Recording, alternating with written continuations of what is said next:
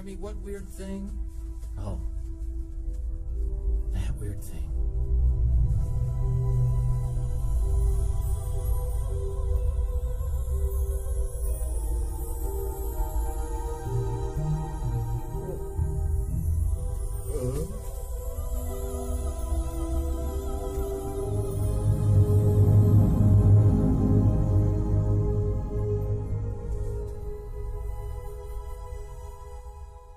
Be a lot less afraid of it if I just knew what it was called. Let's call it Steve. Steve? It's a pretty name. Steve sounds nice. Yeah, I'm a lot less scared of Steve. Oh, great and powerful Steve! Documented for at least a couple of centuries, a strange and somewhat rare phenomenon has been observed near Aurora, the northern and southern lights. A lavender ribbon just outside of the auroral oval that partially circles the globe near both poles. But there wasn't really a name for what it was for a long time, or a reason for its cause. This is Michael, Science Out There, and I have a fun story to tell you.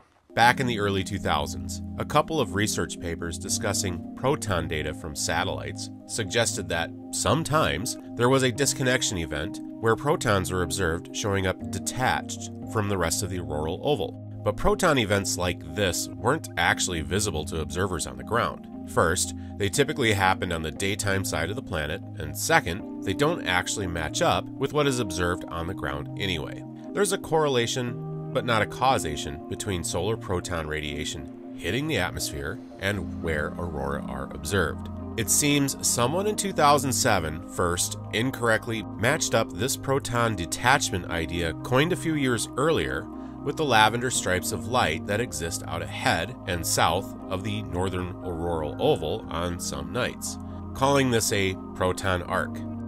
Later, in 2016, this use of proton arc got repeated by a Facebook users group, Alberta Aurora Chasers. Professor of Physics Eric Donovan from the University of Calgary picked up on this, later shot down the name proton arc as proton interaction with the upper atmosphere isn't actually visible and didn't match up with what time-stamped aurora photographs were showing anyway. So Alberta-based aurora photographer Chris Ratzlaff suggested calling it Steve, an homage to the event that kicks off the plot of the animated movie Over the Hedge. The idea being that not knowing what something truly is and any existing vocabulary fails to describe something so foreign and unknown to the observer, a non-threatening and common first name like Steve seemed like a good match. But that kicks off the plot to what the heck this lavender hedge over the sky actually is. Researchers dug in and came up with a possible solution. Something called subaurora ion drift was accompanying the phenomenon now temporarily known as Steve. What it really means is that superheated electrons at the edges of the auroral oval are exciting the atoms at the edges of Earth's thermosphere, over 400 kilometers up, and causing atoms at the edge of space to glow a gentle shade of purple. In the meantime, the speed at which Steve was moving suggested that not only was this not Aurora at all, really, but also just a lot faster. Normal aurora, like this, is produced by electrons hitting atomic oxygen and nitrogen to produce the greens and reds that you see up there. Electrons hit the atom, and that atom doesn't want it, so it lets it go, and that extra energy then produces a photon of light that appears green or red. But with Steve, an entirely different thing is happening. It's just heat.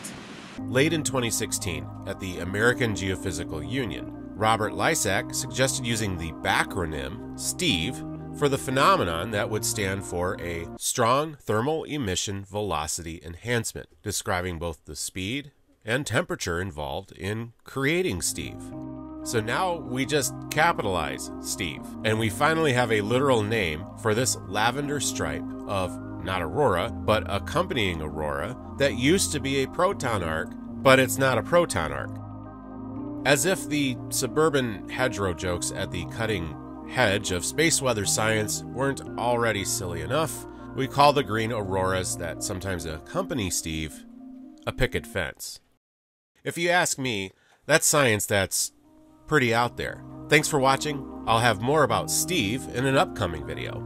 Or check out my past videos about space weather and subscribe to see more content about Earth science and astronomy.